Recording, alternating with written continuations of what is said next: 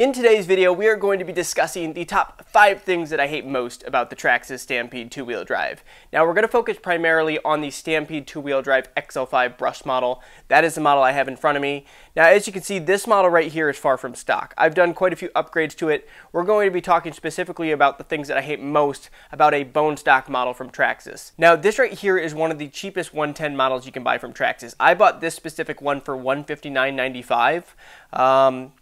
Which was quite the deal. But they come in roughly, you can find them around $170, $180. So we're going to start with number 5, and we're going to work our way down to number 1. Now, the number 5 thing that I hate most about the Traxxas Stampede two-wheel drive is the lack of a wheelie bar or bumper stock. Now, as you can see, I have got a wheelie bar fitted. This is actually the second wheelie bar that I've gone through. The first one was a Traxxas one, made out of plastic, landed really hard, and it snapped.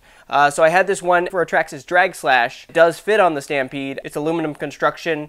It looks a bit outrageous on this machine because it sticks out so far, but it does the job. So I'd say at minimum, I wish this thing had some sort of bumper. So what happens is when this thing pulls a wheelie, which it will do, a lot of the weight is biased towards the rear. When it pulls a wheelie, it goes right up on this transmission, scrapes up the transmission, and then if you go too far over, it ends up catching the body on the ground. So this part of the body ends up catching on the ground, and then you just flip over yourself, and that's a constant issue. So that is my number 5 gripe with the Stampede two-wheel drive. So now moving on to number 4. Moving on to number 4 would probably be the steering servo saver. So as you can see on this one, I'll zoom in, I have got an upgraded servo saver on this.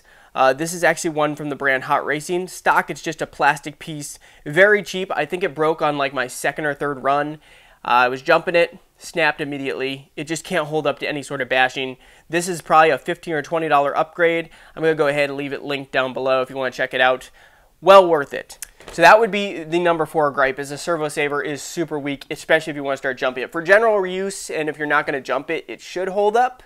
But it is just plastic with a spring inside, and once it falls apart, there's really no putting it back together. Moving on to number 3. Now, moving on to the number 3 thing I hate most about the Stampede two-wheel drive, that would be the battery tray. So here's the issue. The issue is stock, it has enough room to hold a 2-cell pack. If you zoom in here, or I'll lean in, you probably can't tell, but these spacers are not stock. This actually has something called the battery expansion kit, which is a Traxxas upgrade part, which basically lifts up this ESC and this receiver box platform so you can fit a larger battery underneath this platform. Also includes these longer posts that you screw into each side so it can hold a taller battery. Because stock, this thing can only hold a battery that's roughly this tall. Now, let me know in the comments down below, because I didn't look this up, and I'm not 100% sure. Does the VXL model have this exact same layout, or does it have more space underneath the ESC for a taller battery?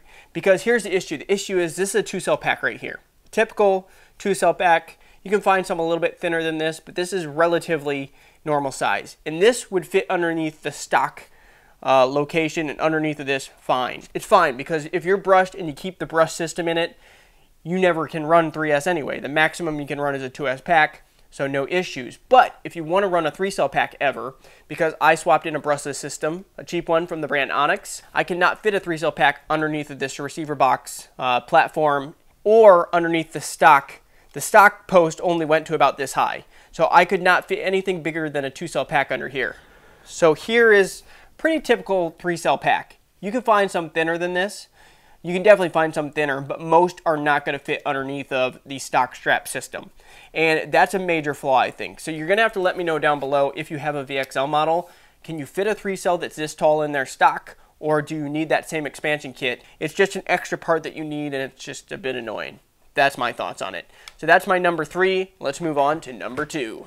Now, moving on to the number 2 thing I hate most about the Stampede two-wheel drive would be the lack of realism. One of the things that's kept me from buying the Stampede for years is the lack of realism. I've always thought the body sat way too high, and you can see right through the fender well. Like, I can see you guys through the fender well. I've never liked that. I've always felt like the body should sit probably a good inch lower than this. But here's the issue.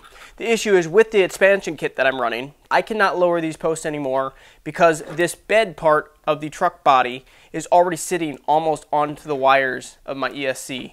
So I cannot lower this down anymore. And the front, actually, without some sort of aftermarket body mount, you can't lower it at all. So there's just one stock height. You cannot lower this, so the body sits where it sits. Honestly, it looked even worse stock, because as you can see, I changed out the wheels for some Proline. Well, the wheels are actually from a Traxxas Max, so these are actually the Traxxas Max wheels. I bought some 17mm wheel hex adapters, and then I glued on some Proline, what are these? The Badland MX28 tires, and this thing looks probably 10, 15 times better with these tires on, because I'll show you what it came with stock. What it came with stock were these, which make this thing look extremely, extremely toy-like. So imagine this thing with these tires and wheels, and then you can see through the body. It just looks like a toy. As soon as you remove these wheels and tires, it looks a lot less like a toy. It looks a lot more like a hobby grade machine, in my opinion. I think it makes it look a lot better, but still, I wish this body was a bit lower slung. I wish that the body sat probably an inch lower. I understand they're going for like a stadium / monster truck theme, but I don't like that I can see the top of the shocks through here. I don't like I can see the body post. It just needs to be lower, but there's really no way to run it lower and continue to run this setup that I have because of where they put the ESC and the receiver box tray. So that would probably be my number 2 gripe. And the number 1 gripe, which is by far the most legitimate gripe and the biggest thing that I hate most about this machine, is the fact that they use Phillips head screws for almost every single screw on this machine. So I'm actually going to come to you guys real quick so you can get a good look at this. As you can see, they use Phillips head screws on almost everything. Aside from the receiver box, that's about the only thing that has got hex screws, which is what I prefer. That's what most people prefer for hobby grade machines. But on everything else, they use Phillips head screws, which are annoying. Even if you have the right size driver, it's so much more difficult to get these unthreaded and threaded back in. You always feel like you're stripping out the heads. The hardest ones to get out are the ones on the transmission. I know because I've already had to take the transmission apart once. And it's just a major annoying thing that I wish they would have spent a bit more money on, so it would have been easier to get these screws out. So if you have one of these, you probably know what I'm talking about. Everything is held on with Phillips head screws, and it is just very annoying to get these out.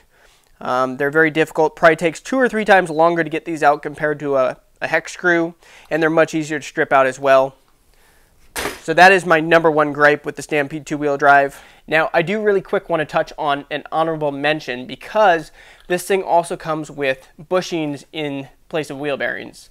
So I put that kind of as an honorable mention because I never really noticed any issues with it, but I have a feeling if I would have driven it for longer with those brass bushings, I would have noticed probably more resistance. There probably would have been more slop as those brass bushings wore out. But it's just another thing that they did to cheap out was rather than putting actual ball bearings, shielded ball bearings in, they just used brass bushings. I swapped those out a while ago for actual bearings. But I'm going to go ahead and wrap up this little video. If you did enjoy it, go ahead, hit that like button, make sure to subscribe, hit that bell, and stay tuned for future videos. Later!